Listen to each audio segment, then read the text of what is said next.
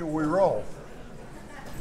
So, our real dean makes a point of, whenever he can, attending inaugural addresses by new professors. He is unavoidably unable to be here today, so sends his apologies, and he has asked me to deputise. So my name's Douglas Illiff, and I'm the Deputy Dean, and it's a particular pleasure for me to introduce my colleague, Professor Virginia Braun.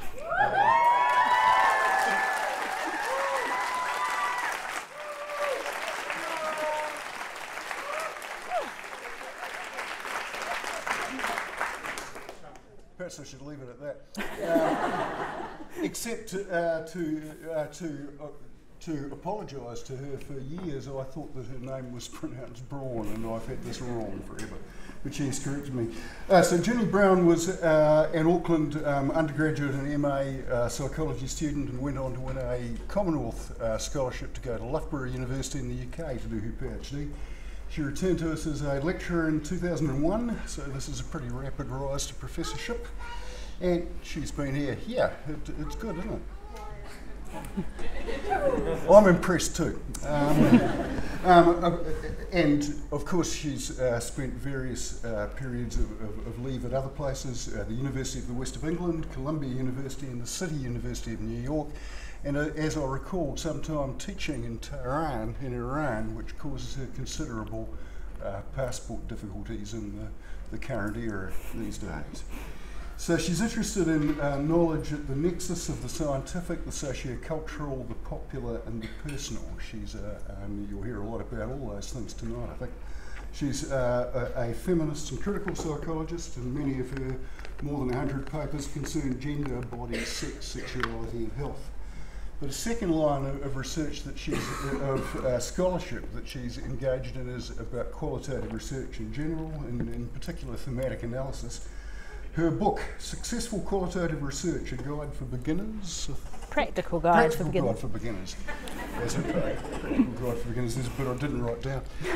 Received the Distinguished Publication Award from the US Association for Women in Psychology. And her paper, applaud in a minute here, her paper on thematic analysis with Victoria Clark is, not quite yet, is by a factor of 2, the most cited publication by any Auckland academic, with more than...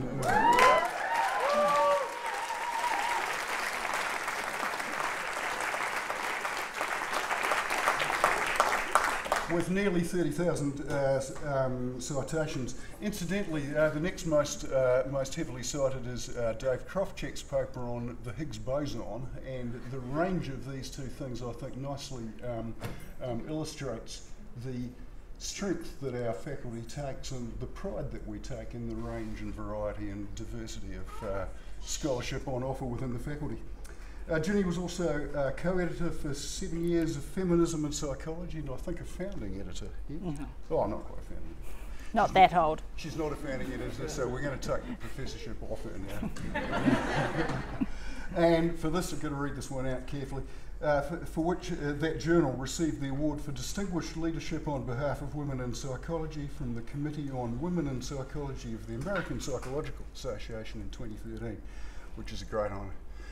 So with all of that expertise, she was a natural choice for the new position that we established relatively recently of Associate Dean Equity in the Faculty of Science. We're very proud of Jenny and looking forward to hearing what she has to say tonight. Thank you.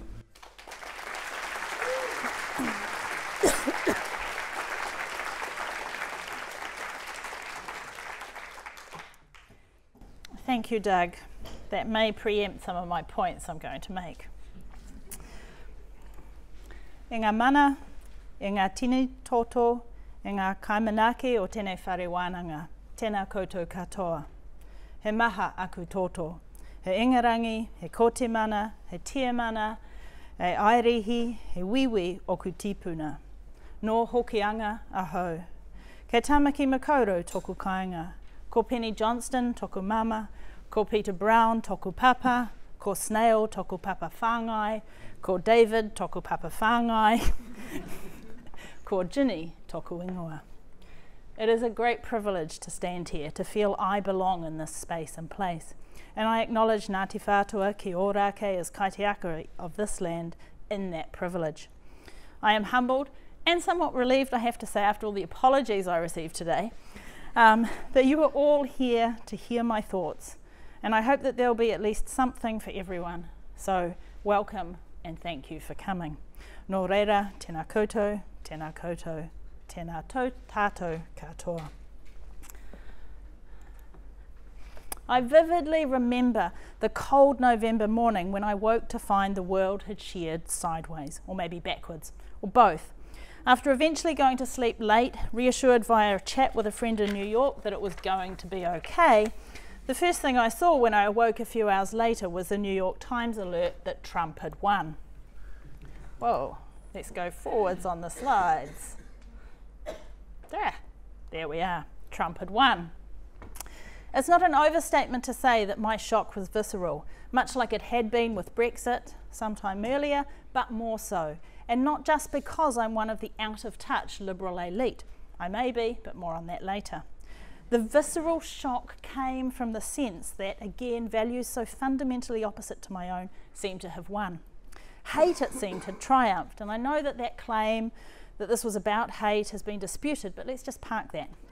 It seemed like the good world that I had always implicitly imagined us working towards, despite various evidence to the contrary, had not just scurried, but actually sprinted into the shadows.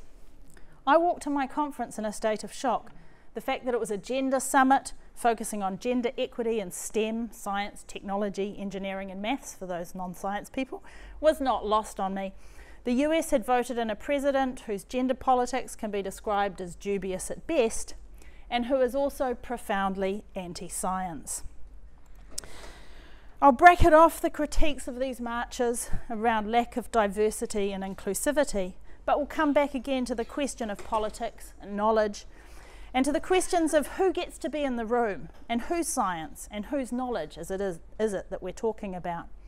I will argue that we cannot separate the personal from the political from knowledge, and nor should we want to.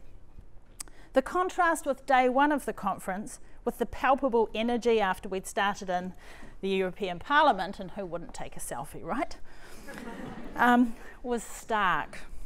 The conference felt muted, stunned. Many speakers acknowledged the election. To do so, or to not do so, would have seemed remiss somehow. Now, I was aware that Trump's election affected me in indirect ways, through his politics and the way he would shape the world. I was aware as a woman and a feminist that many things I valued personally and politically would be under attack from Trump's election. I was aware that Trump's election affected me through the impact it had on friends in the US, who occupy identities directly under attack within his rhetoric, and as we've now seen, his policies, people I love and care about, and people they love and care about. What I wasn't aware at the time was the way Trump's election has affected my experience around being a scholar. Not in obvious ways, but in profoundly unsettling and quite existential ways. So today, which coincidentally, in the US at least, was Trump's birthday, I decided to focus on what it means to me to be a critical scholar, a critical social scientist in the current era. I was given pause to question my orienting this talk around Trump, and don't worry, it's not all going to be about him, when reading of a Princeton professor who recently cancelled a talk due to death threats after they had criticised Trump in a commencement address. We live in troubling times, and yet my vulnerabilities here are not deep. I am flying to the US in 2 weeks, and Doug's alluded to my visa issues, so we'll see how that goes. But my pause was only brief. Many scholars have spoken up against Trump's flexible position on truth, his alternative facts or lies. Some have argued for the power of the truth, and it's really not hard to be, it's hard not to be drawn instantly to such a powerful full-page statement from the New York Times to go yes and pump your fist like a male tennis player who's just won at Wimbledon.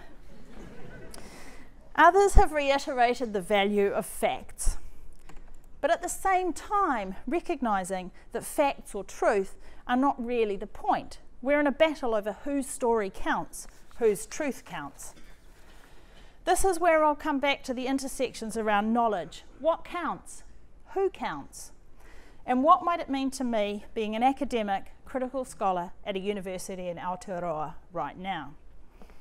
Massey politics professor Richard Shaw, who highlighted that Trump's tenuous relationship with the truth, bludgeoning disregard of evidence, an argument with which it disagrees, and antediluvian views on the nature and role of science are deeply problematic, stated in this commentary that the role of a university is to create and publicly disseminate knowledge of the human condition and the world in which we live, and that this requires openness to different points of view, acceptance that knowledge is best pursued in a systematic manner, and a willingness to be proven wrong. Yes, fist pump moment. But is he talking about what I'm talking about? My alternative title for this talk was Trump Stole My Ontology. I thought that would pull a crowd of zero, but maybe from the laughs not. You can relax even though you're a captive audience. I'll mostly leave theory to one side. But very basically, ontology is concerned with how we think about reality, about truth, and for researchers, how we conceptualize what it is that we study, what we think we're able to get at and understand, and how, and why we think this matters. For the things I study, mostly related to gendered bodies, sex and sexuality, and health, I ask what reality is being made here. What is being made possible? What is being made impossible? What stories about things are becoming truths? And how can we interrupt that? Facts are interesting, but they are not my currency. Stories are. Stories, but based on good analysis. Trump stole my ontology because he suddenly made being a scholar who doesn't believe in truth with a capital T, whose currency is not facts, a much more precarious thing than it had been before. Maybe even a politically irresponsible thing, an indefensible thing. I'm going to argue that critical scholarship isn't indefensible and probably isn't irresponsible, though we probably always are in moments of complicity, even as we critique. I'm going to reflect on what it now means to be a critical scholar, to be a scholar for whom truth is not simple, and whose knowledge frameworks have been undermined by the rise of alternative facts. The ontologies and epistemologies that underpin my work, the ideas about reality, what counts as knowledge, about what my task is as a scholar, risk being aligned with the position on truth that Trump displays. We critical scholars, or scholars who support different knowledge and truth frameworks than the mainstream scientific model or the wider popular cultural common sense about what counts as knowledge, though this is changing. We were already in a complex place of raising our voices seemingly against science. The context of that task is quite different now. Now, these battles around truth and validity have tentacles that grip deep into scholarly and social history. Some colleagues who work with Mātauranga Māori, for instance, still have battles to claim validity for Indigenous knowledge frameworks. We had our very own crisis in social psychology around knowledge and validity decades ago. So these are not unfamiliar questions to many of us. But to me, as the scholar I am and the positions I occupy, it feels like the ground has shifted, and unsettling, not unlike an earthquake. Previously, I considered being post-truth, in a singular sense, a position I occupied happily, not without threat. I've alluded to the crisis in social psychology, and debates about ontology, epistemology, and validity still go on, but now it's complicated. So the election of Trump threw me into a potentially endless academic existential spin. Now, you may wonder why I chose this picture, but in my alternative fantasy career, I'd be an astronaut, so I couldn't resist. 8 months ago, this inaugural would have been a quite different beast. But tonight, I aim to weave together a range of different strands, using this moment to reflect on myself as a scholar, where I've come from, the scholarship I do, and why critical scholarship matters even now, maybe especially now. And because I don't think we can ever separate out the person, the political, and the socio-cultural from what we do, especially for critical social scientists, as I'm more about subjectivity than objectivity, This talk will be personal. You could argue it's actually going to be an extended justification for what I do, but that has become a really complicated question. How do I justify a critical scholarship that focus on sometimes apparently trivial matters, frivolous matters, the making and unmaking of sex, gender, sexuality, gendered bodies and health, in times like these, when material brutalities impact in ongoing ways in the lives of so many?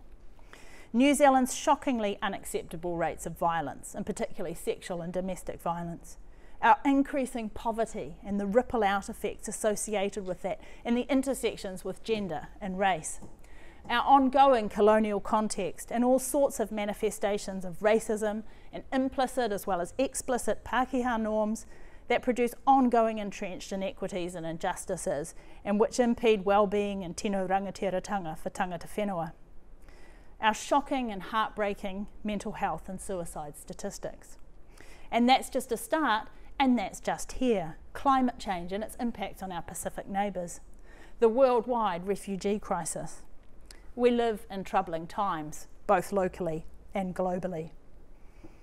With such pressing and punishing issues, how can I justify a critical scholarship, and especially scholarship that doesn't aim to provide solutions, especially not easy solutions? I don't know if I can fully, but unmaking is part of remaking, which is necessary for change. And within a whole system of scholarship, many different voices, approaches, and perspectives can not only be useful, but vital. When I look back across my career, a key thread is going against the grain. I couldn't believe it when I found this bumper thing. Many, many years ago, as you might pick up from the picture. So I stand here before you, and I don't look that much of a rebel. Now, in case you're doubting me, I Google image search. Google, of course, being the answer for everything. Definitely not me. Rebellion, as constructed by Google Images at least, is all masculine male. I look and sound educated, Pākehā, middle class. I look and sound privileged, one of the liberal elite, currently under attack, but who are also sometimes fighting back. I am indeed those things. Educated, Pākehā, middle class, privileged. But that's only part of the story, and what it conceals is as relevant to me as a scholar as what it reveals. I was born into an era of protest. Anti-war, anti-nuclear, women's rights, land rights. My earliest memories are of protest. My mother, who was a true rebel, unlike me, a black sheep in her farming family, socially, politically committed to left social justice causes, took me along at least sometimes, engaging me in politics from early on, instilling the idea that we can and should try to change our worlds. But then she took me out of that world. Aged 4, we left semi-normal society for life on a remote hippie commune in the beautiful Hokianga Hills. My normal, which I came to know was most definitely not the normal, became a truly countercultural life for at least the next 8 years. Remote meant no road access, about a 30-minute walk into these hills. It meant most of the dwellings, at least at first, had dirt floors, no running water, certainly no electricity. It meant cooking over open fires. It meant no car, semi-self-sufficiency, and a commitment to an anti-materialist life. Now, those who know how many boxes my currently being renovated home holds will laugh at that last point. It meant a childhood without the popular cultural references of my peers. Do not ask me anything about the 70s and 80s. And I wonder if that's why I find popular culture so fascinating now. It meant poverty. A bag of caramel popcorn was a highlight of one Christmas, and I took weeks to eat it. It was probably disgusting, but I treasured it. As a child, I couldn't imagine buying new clothes or shoes. I vividly recall hearing a casual comment about friends who had stayed in a motel on a trip and wondered if I would ever stay in a motel.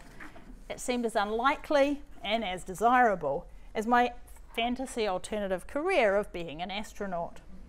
And everyone here who travels to work will probably appreciate the irony of that. This isn't a woe was me trip down memory lane. Telling our personal stories, examining ourselves, the practice of reflexivity has to have a purpose. I am interested in my story of getting to be here for two reasons.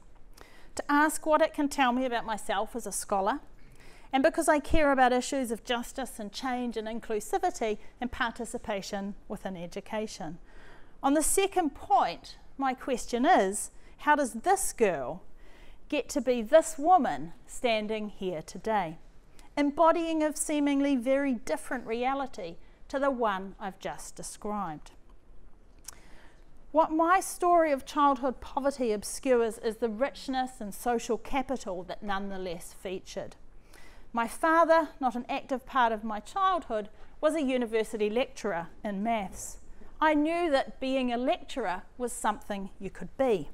I knew that doing a PhD was a thing. My mother, also tertiary educated, had been and was again later a teacher. I hated school. I was bullied. We hippie kids occupied the lowest rung in what felt to me like a clear tripartite social hierarchy. The so described redneck Pākehā kids on the top, the normal kids, the Māori kids, the population majority in the middle, and us mostly Pākehā hippie kids at the bottom. Of course it's more complex than that, but that's what it felt like. No one wanted to be our friends. We didn't even want to be each other's friends at school. And I tell this not as part of some oppression Olympics where I claim to really be more oppressed than other people, but because it framed my formal educational encounters. In that context, a Decile 1 school, my teachers by and large didn't engage me. It didn't feel like my place. I didn't feel like I belonged. Even so, I experienced some agency around education. On the occasions I resisted or refused to go to school, I wasn't forced. When I found my primary school reports in my 20s, I was shocked at just how poor my attendance actually was. By myself, however, I read voraciously, and I lived in a creative and socio-politically engaged environment, encouraged to be practical, inquisitive, and independent. I made lifelong hippie kid friendships. And kura, I am delighted, wherever you are, that you have made it here. And I know that the rest of your whānau who want to be here are here in spirit. Mum and I moved to Auckland just before my teens. Despite a desperate adolescent wish to be normal, it was never meant to be. Mum was teaching at, and I went to, a Steiner school. My non-mainstream education there again encouraged independent learning, inquisitiveness and creativity.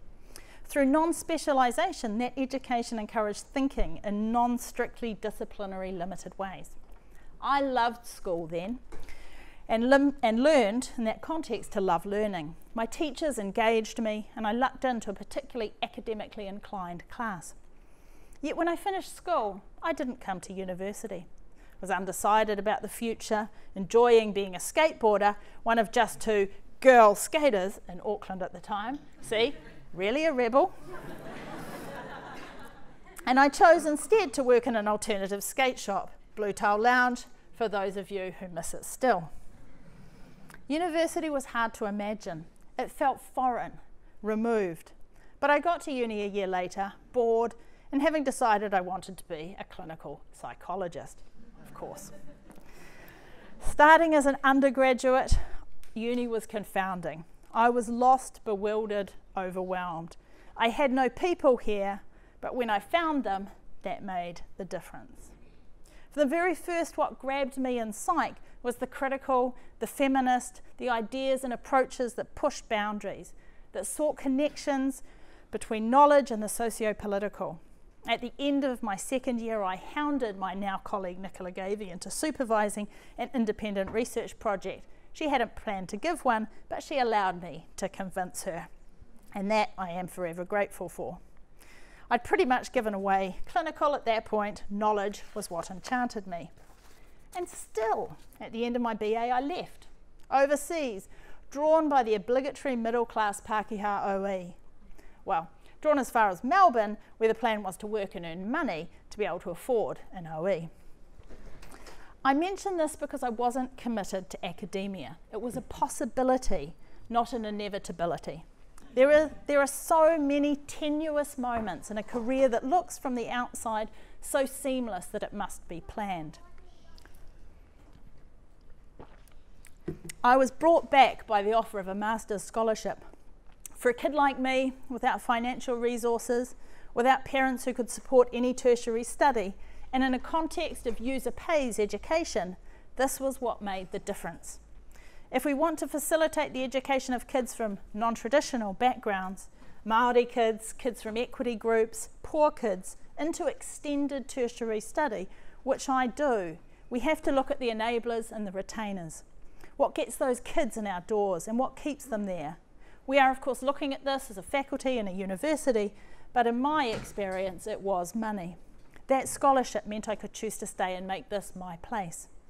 Money matters.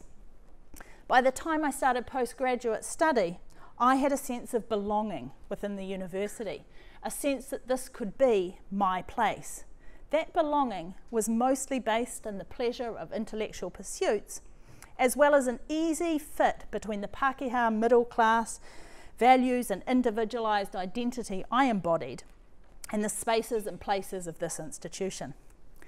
These spaces are implicitly classed and raced and gendered, among other things, which challenges belonging for many of those we would want to belong. A Commonwealth scholarship to do my doctorate in social sciences at Loughborough University in England made another previously impossible pathway possible. It was an incredible, expanding experience with many outstanding doctoral student peers, mentors and scholars, including my doctoral supervisors, the renowned feminist psychologists Sue Wilkinson and Celia Kitzinger. And Inaugural is such a focus on the individual. But the many people, colleagues, whānau, friends, students, mentors, who have inspired, shaped, prodded, and pulled me are the invisible cloak that surrounds my career. I can't acknowledge everyone in this talk by name, but I want to especially acknowledge my PhD comrade in arms and now regular collaborator, Victoria Clark. This year, we reached the dizzying career heights of being cartoonified, wearing matching feminist killjoy necklaces. I doubt PBRF will value that as much as I do. Victoria is one of those scholars whose fierce intellect doesn't let you get away with sloppy thinking, who also goes against the grain. Our collaboration as co-authors began when we wrote on my first sabbatical a methodology paper that both synthesised some of our frustrations with qualitative research and offered something new. We wrote this because I was burned out and in meltdown, and it felt achievable and even possibly fun. It was fun. To our surprise, it went on to do the academic equivalent of going viral, as Doug has suggested, for better, and Kerry, you'll be happy to hear me say this, sometimes for worse. Leading us both into an unanticipated and ongoing field of scholarly endeavour, writing and thinking about qualitative researching. This aspect of my scholarship has had the most impact globally, shaping the scholarship of others. I find it easy to dismiss this, but scholars whose knowledge approaches may be under contestation need to do robust work. Talking about method, methodology, and knowledge and purpose is a part of that. I note too that this faculty features strongly as a global contributor to this aspect of scholarship.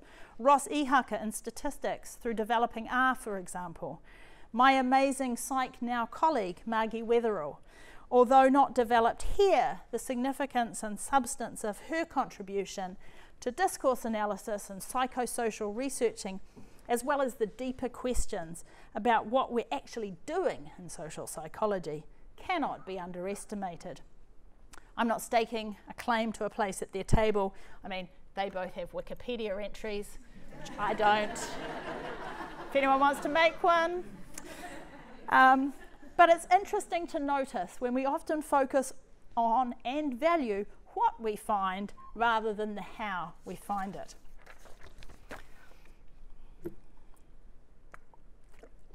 Both in academia and more widely, the place and role of the university and us within it is a hot topic of critical conversation right now. This focus is grounded in recognition that the world has sheared sideways and that our contexts are challenging ones. Many of us have much privilege and still having some freedom to defend values and scholarship which might be under threat. With increasing pressure on less obviously applied disciplines, we need to continue to support the arts, humanities, critical thinking and knowledge seemingly for knowledge's sake, both to disrupt the narrative and because it's short-sighted not to do so.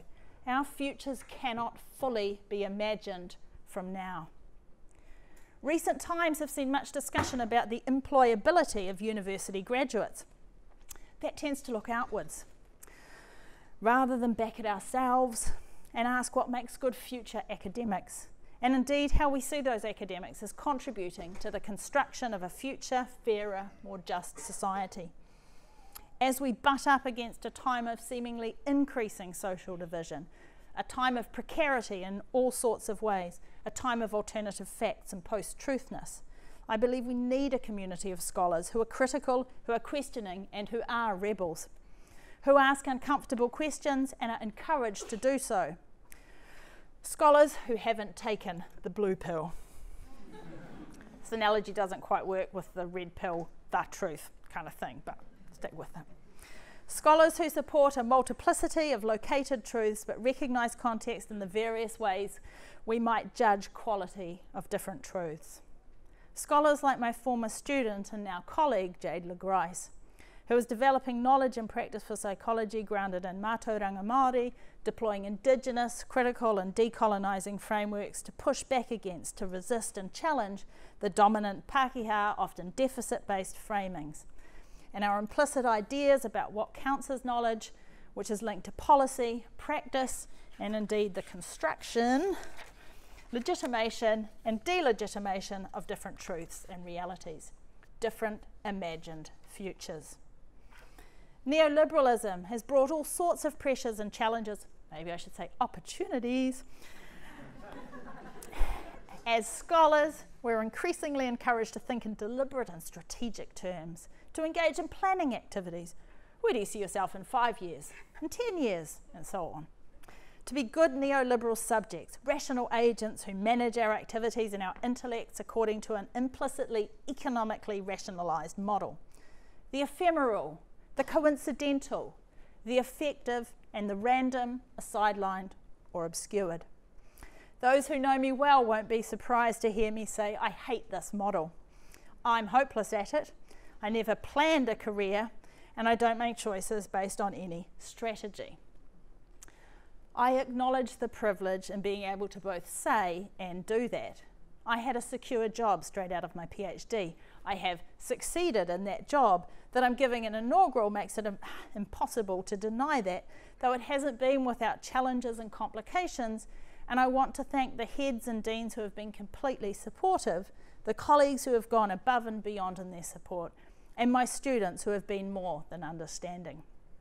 I want to disrupt the suggestion that individual success just reflects the talent of the individual. Far from it. I believe those of us in secure positions have some obligation to recognise and use that privilege, to speak up and out, sometimes for, but ideally with, those who are less able to, but always in a way which recognises our positionality, our privilege, and keeps those open to interrogation, and to shut up when the time is right. Recognising that our worlds are constantly being made, and to question that making, to interrupt or even stop that making, if it's working against social justice, against progressive agendas towards more inclusive and good world. To me, a good world is one characterised by less social division and inequality, and more scope and support for people to be who they are, in the myriad of ways they live their lives without harming others through assumption or direct action. So less harm, more opportunity, more valuing of diversity. That's why I couldn't start my talk any other way than with Trump.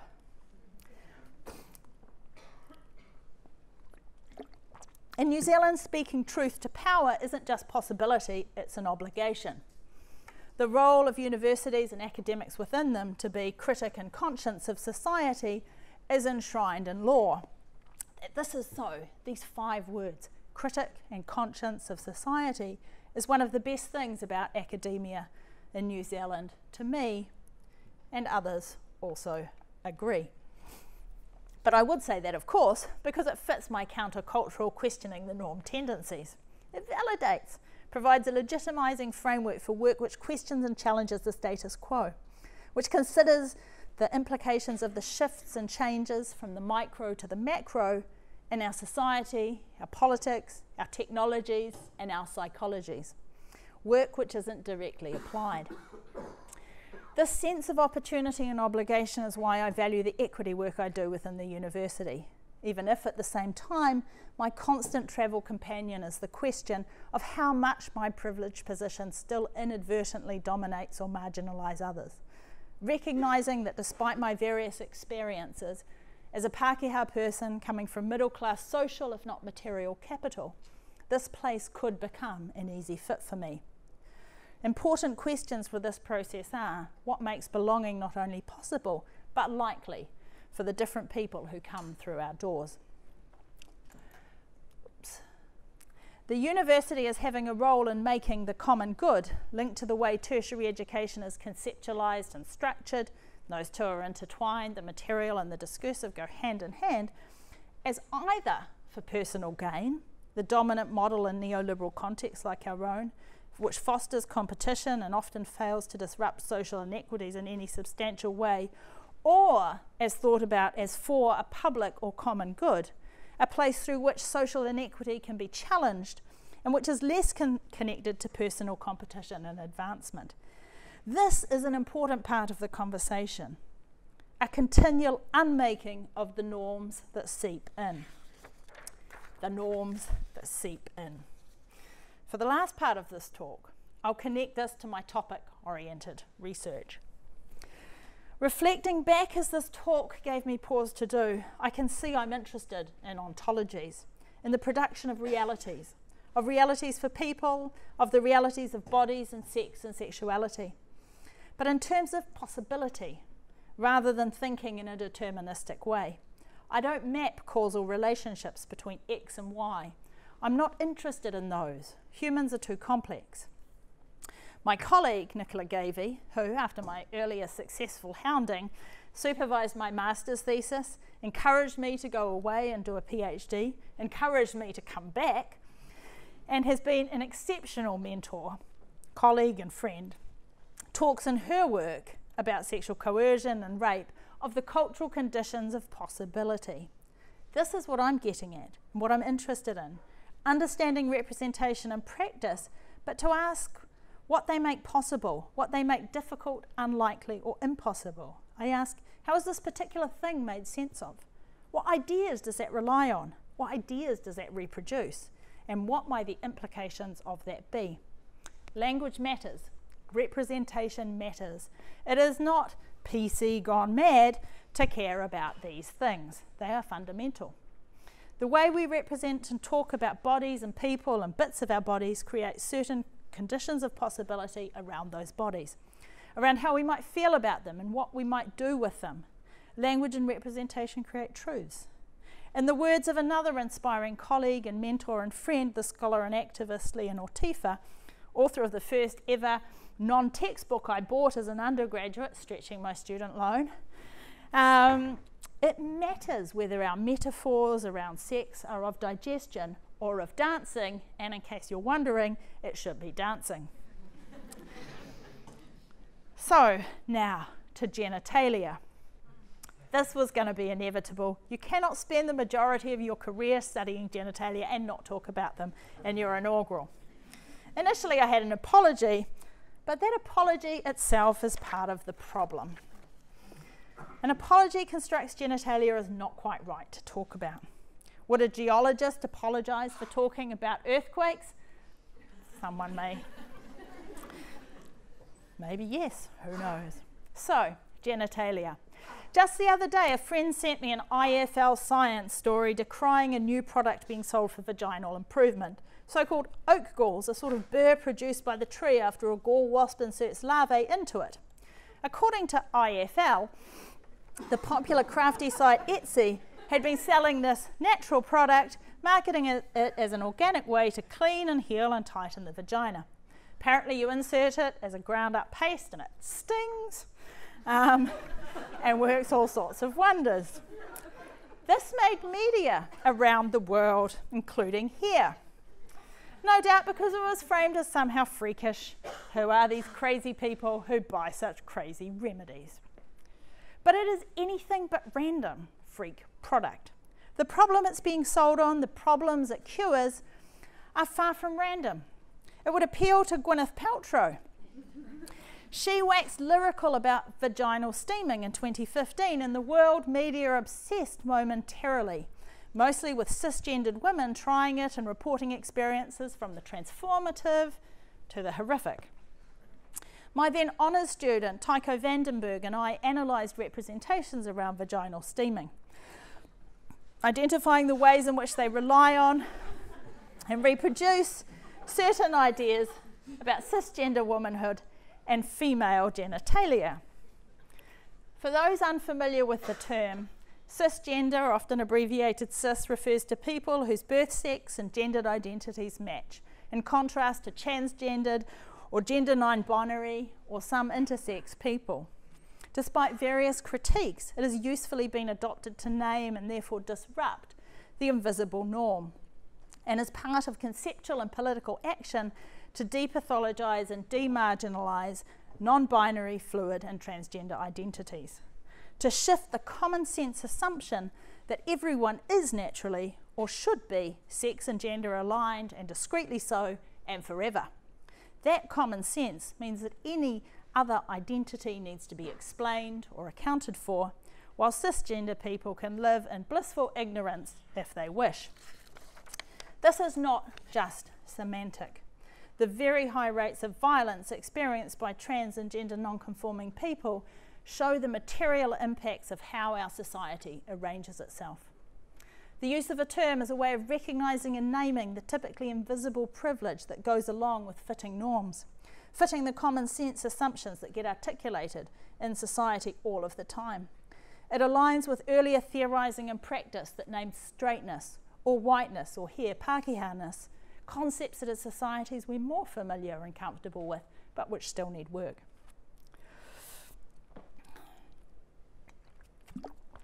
Those gall wasps were but the latest in a very long line of diverse products designed to fix the problem that is the vagina.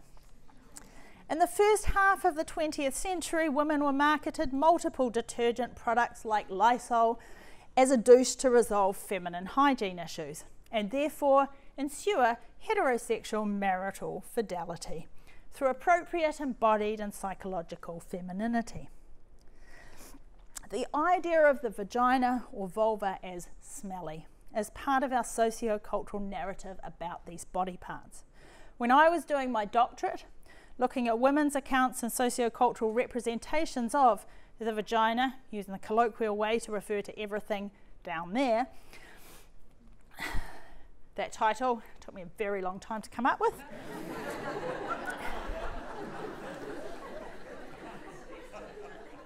Some of the nastiest of the genital slang terms I collected and analysed evoked stinkiness. I won't repeat those terms here, but slang terms for penis and testicles did not evoke disgust or revulsion in nearly the same evocative way.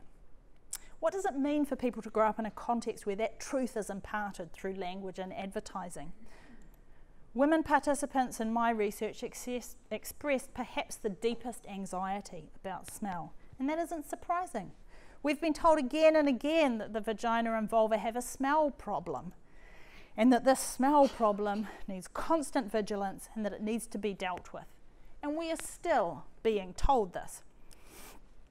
Socioculturally, to have a vagina and or a vulva is to have an always potentially defective body, an abject body. Now we could imagine such ads as responding to a problem. Maybe women really had or have poor hygiene and need a product to help them, and their husbands, let's not forget about them. Alternatively, we might read women's uptake of products through advertising as reflecting ignorance, or the ignorance of the time. This idea of ignorance has some validity in terms of options for responding. It forms the basis for much health policy and practice, for instance, including sexuality education, both that informally online and that formally delivered, and is also imparted through various media. Yet another way to explain all this is that silly cis women unnecessarily worry about their vaginas. Just learn to love your body and it'll all be okay. The last decade or so has seen a slew of these love your vagina type online media. They are part of a wider movement towards information and acceptance, and it's hard not to be critical of that. However, in these, the problem and the solution are located in the hearts and minds of individual women. In the words of another inspiring colleague and friend, and a little bit earlier than me, Loughborough alum, Rosalind Gill, this completely exculpates wider culture and hostile surveillance of women's bodies. I am interested in a different story than these explanations. I am not interested in the question of whether or not people really need to use vaginal deodorizers or douche, though for the record they do not. I want to know how are certain realities and truths produced in and through discourse and representation like this. I'm interested in what reality is being created here. I understand these products, marketing campaigns, media representations, discourses as producing a reality in which the vagina can only be understood as potentially flawed, potentially always in need of attention, vigilance, and action. Products to fix the vagina or fix the vulva both rely on and reproduce the ontological state of the vagina, a truth of potential or active defectiveness. Let's look at genital cosmetic surgery. In the last year of my PhD, the so-called designer vagina hit headlines. The 21st century started with this shiny new thing, and almost every glossy women's magazine featured a story. The media frenzy partly resulted from two California-based surgeons who used PR consultants to sell the story, and thus the procedures. Early accounts from surgeons who I interviewed in the media framed the surgery as uncomplicated and psychologically and sexually transformative. This story highlights an aspect that sometimes gets left out of critical and discourse work, the commercial. Genital distress is profitable. Many people are making money off genital distress. However, within the twin post-feminist and neoliberal discourses of because you're worth it and love your body, loving your vagina also becomes a site for profit. Remove your hair, vajazzle. Remember that? Bleach. Dye your labia, steam, insert oat galls. The possibilities are endless. In the contemporary context, where a neoliberal self-improving person has come to dominate our ideal of proper gendered personhood, feminist concepts like empowerment have been co-opted into the work of selling, often selling products that rely on but also reinforce gendered embodied not quite rightness as an ontological state for women. We should care about things like oat galls and vaginal steaming, because not just cis women's genital and bodily distress and anxiety, our embodiment and affectivity have become a business opportunity, with newly developed modes to sell solutions. Women are being sold at best an unnecessary and at worst risky product or service. But it goes deeper. Products and services that sell us solutions to genital distress do the work of truth production too. This ontologizing has potentially profound ramifications, leading to transformations in people's tastes, desires, preferences, and practices for their consumptions. The very idea of who one can be and how one could or should act as a person with a vagina gets produced. What is one day unheard of may another day become culturally normative, unquestioned. Look at the rise in numbers having genital cosmetic surgery, and I think these are underestimates. Think of women and leg and underarm hair removal, normative, barely disrupted by feminist challenges despite moments and individuals, yet less than a century old. Norms are pesky things. I see disentangling, understanding and challenging them, hopefully before they embed, as the task of my critical scholarship. But how, as a critical scholar, can I interrupt? What is our version of the science communication model for telling these alternative stories? Do the media provide the answer? As a critical scholar, I have a complicated position with media. If you work in areas like I do, it's easy but deeply problematic to position media as the enemy. This risks very reductionist and problematically simple causative models. I've done some work with Nicola Gavey and others around pornography. Pornography has become a quick-fire scapegoat. Why do cis women get cosmetic surgery on their genitalia? They've seen too many vulvas in porn. Why is complete pubic hair removal now common among young cis women? Because it's commonplace in pornography, and so on. I'm not going to say that pornography has no relationship with how people feel about their bodies and what they do with their bodies, what their psychosexual embodied affective responses and desires might be. Of course it can, and we're increasingly hearing about it. But that relationship is more complicated and nuanced than these simplified causative accounts suggest. Moreover, and Nicola will be pleased, I'm saying this because she's always pushing me to justify any claims to norms that I make. When we make such statements, we aren't just revealing truth or maybe misrepresenting truth. We are also constituting realities through language, discourse, and representation. As critical scholars, we are both truth breakers and truth makers through the stories that we ourselves tell. And let's not forget, there can be, and there is, lots of fun in those activities of telling different stories. But what does this mean for engaging media? If we think the conversation matters this much, we need to be part of it as part of our critic and conscience role. It's easy to want to avoid, especially when we're hammered for using big and complicated words, although sometimes new words are necessary to make new things possible. Without recourse to facts, without simple truths, and when always telling a counter-normative story, however, it's not as easy a task as simply converting big words to little ones.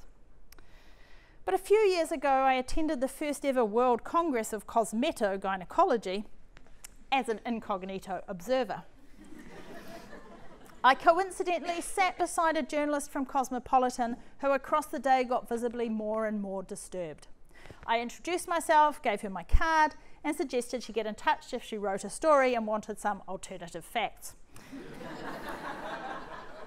She did, and wrote a long and scoldingly brutal attack on the industry. That had impact. And it made me reassess and consider the ways my reluctance is somewhat of an abdication of responsibility, of telling critical stories and asking critical questions matter. So, the collision of two moments, promotion and the task of writing an inaugural, and Trump's election, sent me into somewhat of a spin and have given me pause to reflect on quite different things than I anticipated. I get to the end of writing this talk and all the other narratives and points come crashing in, and I want to write a different talk and then a different one all over again. But part of our skill should be knowing when to stop. And phew, you might think she's nearly at the end. I don't have the answers as to what being a critical scholar in trumped up times means, or whether I'll ever escape the edge of doubt that some retrenchment to facts and truth wouldn't be more beneficial. But if we really believe that the making of reality is a continual, ongoing process, then we have to be its constant companions, unmaking realities at the same time as they're being made. We have to look for ways to promote the alternatives that we value. To quote the inspiring scholar and activist Michelle Fine, through pumping elaborated images of what could be. I teach my students that critical reflexivity is vital to being good qualitative researchers. It is also vital to being a critical scholar in the contemporary environment, because values are always part of what we do, whether it's objectivity we're touting or, like me, subjectivity. If we are to progress, I couldn't resist putting that in, I had to find a way. If we are to progress to a better, more socially just world, we have to be prepared to always question ourselves. Not believing in a singular truth helps that, I think.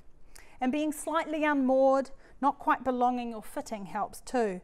They make privilege never quite invisible. These are my perspectives. Where we come from shapes who we are, shapes what we see and don't see, shapes what we value and don't value. But we can also change those lenses. I was wondering how to finish. And I realised that all the people whose influence I have named are amazing, strong and inspiring women. Psychology and Western society have a long history of women blaming, and especially mother blaming. And so in keeping with being countercultural, it seems fitting as a feminist scholar to end with a tribute to those women. Not in a gender essentialising way, not reinforcing some idea of inherent gender differences and gender binaries, but to acknowledge that throughout the contexts of growing up, studying and being a scholar, it is mostly women who have facilitated, encouraged, pushed and prodded, who have enabled me to be here today.